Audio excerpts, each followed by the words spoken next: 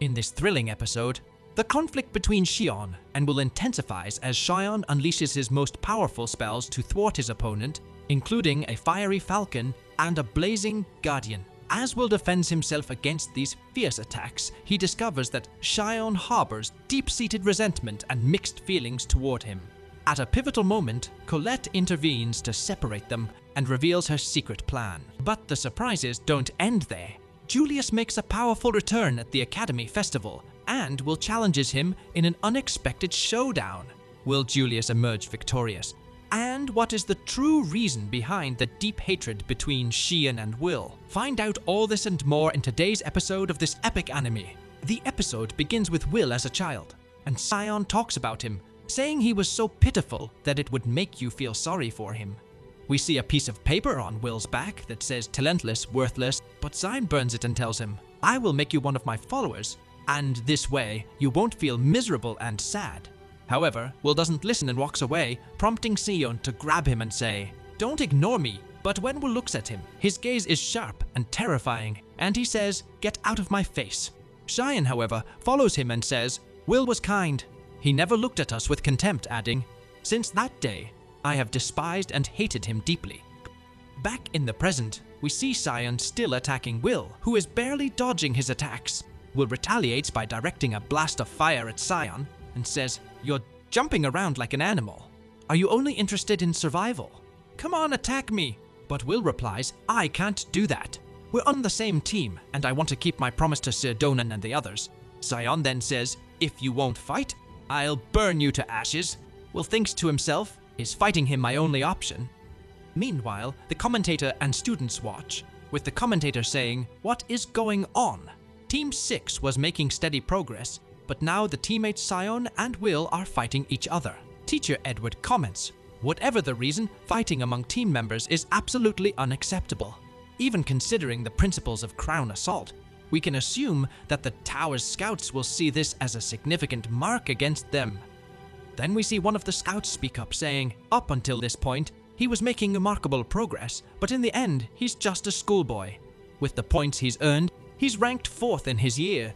But this problem overshadows that." Will's friends start to wonder, asking, "What are Will and Xion doing? We've never seen two teammates fight like this before, and they appear worried about what's happening."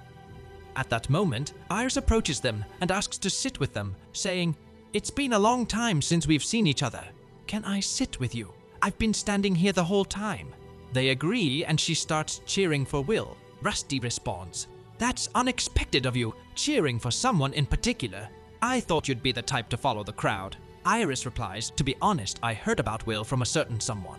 At first, I wasn't interested in him at all, but now I'm totally obsessed with him." Rusty says, "It seems Will is really popular now. It appears you love him more than anything else." Iris responds, "Love is indeed a heavy burden." Meanwhile, Colette is seen fleeing from Julius and his ice attacks, saying to herself, "I need to hurry and stop Will and Xion." Julius then speaks, saying, "What's the matter?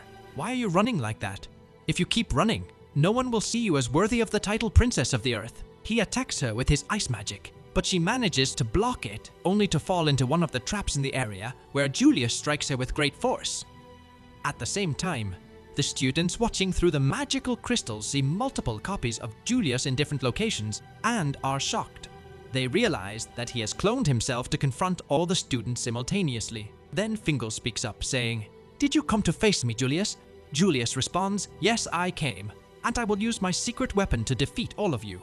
But before he can, Fingal attacks him with his powerful magic and destroys him, only to find out that it was just an ice clone of Julius. Fingal says, "This is to be expected of you, Julius. Who would have thought you'd hide such a clever trick?" As he grabs a piece of ice, he realizes it's from a Magia finder. Meanwhile, the audience and students are wondering who will win, speculating whether the victory will be between Julius or Fingal. They note that Team 6 was very close to winning if Xion hadn't done what he did. They also question what Xion is doing and why he is so angry with Will. Another student speaks up, saying, "I can somewhat understand Sean's feelings." Then, we get a glimpse of the painful past that Will has endured. He reflects, thinking, "Why does everyone bully me? I don't want anything from them. I just want them to leave me alone." He realizes that he doesn't have much time left, and is determined to achieve his goal of reaching his friend Elvi no matter the cost. After that, we see Sion still relentlessly attacking Will. He begins to form his strongest attack yet, summoning a massive fiery falcon. He unleashes the attack, and although Will narrowly avoids it, the giant beast swoops down to strike again.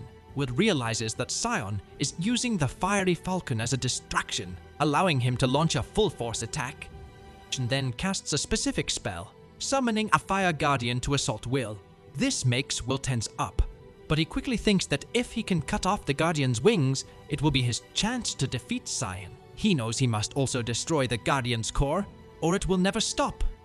The fire guardian charges after Will, trying to strike him with its flames, but Will deflects the attacks with all his might. During this struggle, Will understands that Sion is mainly using the guardian for defense and to buy time to do something else. However, the guardian attacks from all directions, leaving Will under constant pressure. The scene shifts to the arena where the audience is gathered. Among them is Edward, who is thoroughly impressed by Son's power. He thinks to himself that Sion has surpassed the level of a mere student. Not only can he use a high-level fire spell, but he has also summoned a guardian. Sion has managed to execute such precise magical control on his own, which is remarkable. We then see a group of teachers observing the battle between Will and Sion. Rudge asks his assistant for information about Sion.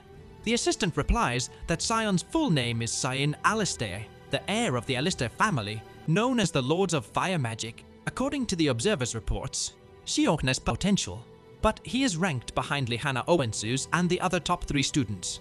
It's understood that Sion had the motivation to improve and break through, which is why his actions are so unpredictable. Just when people think these students are merely inexperienced boys, one of them emerges and transforms into a formidable falcon. Raj then instructs his assistant to inform Cariot that there's an unexpectedly promising crop of talent on the way. Then, we return to the battle between Sayo and Will. Sion mocks Will, saying he was much better when he defeated the evil warden. Will asks Sion why he is doing this, as there is no reason for them to fight. Sion replies that he definitely hates Will after being humiliated and mocked. He admits that he is always furious at Will and has lost count of how many times he imagined getting revenge on him. Will responds that now he just wants to defeat Julius. Shutches dignity, saying that just seeing Will provokes him to the point of unbearable frustration. He can't stand how Will refuses to give up despite being talentless and how he constantly ignores him. Will is deeply saddened by Sion's words, shocked that Sion sees him this way. Sion continues, saying that if Will says anything else, he will crush him. He confesses that, deep down, he wanted Will to recognize him, which is why he feels he must accept Will's challenge with all his strength, and then unleashes his magic on Will. Will thinks to himself that the Guardian will block any clumsy attempts to get close, so he needs to time his counterattack carefully. He knows Sion is using wide-range destructive magic and the Guardian to defend himself, but Will has already seen the Guardian's path. Will charges toward the beast, parrying its strikes and cutting through its core, causing it to explode. He then moves toward Sion, preparing to use his magic again, but Colette suddenly intervenes, placing a barrier between them and telling them to stop. Both Sion and Will are surprised. Will asks her where Julius is, and she tells him that she struck him once, and then he disappeared. Sean yells at Colette, saying, "Do you see yourself as a noblewoman, revealing yourself in such an unseemly manner?" Colette angrily replies, "You're the one who started this fight in the first place." She then tells Will to go ahead and find Julius, promising to handle things here. Sion declares that he won't let anyone stand in his way, even if it's her. Colette responds fiercely, "You're the one who got in my way." We had a chance to slip past the tower's scouts. Will thanks her and apologizes to Sion, saying, "We'll have a real fight next time." The scene then shifts to the Academy Festival. Mike announces in just a few moments. After overcoming all the obstacles, the main teams will enter the arena. Now, who will be the first to appear? We see that it is Team 9, led by Julius. Mike adds that no one here can stand against them. But just in time, Will arrives and angrily challenges Julius, saying, "The episode ends here," with a message encouraging viewers to stay tuned for upcoming episodes, reminding them to subscribe and activate the notification bell to keep up with the latest updates.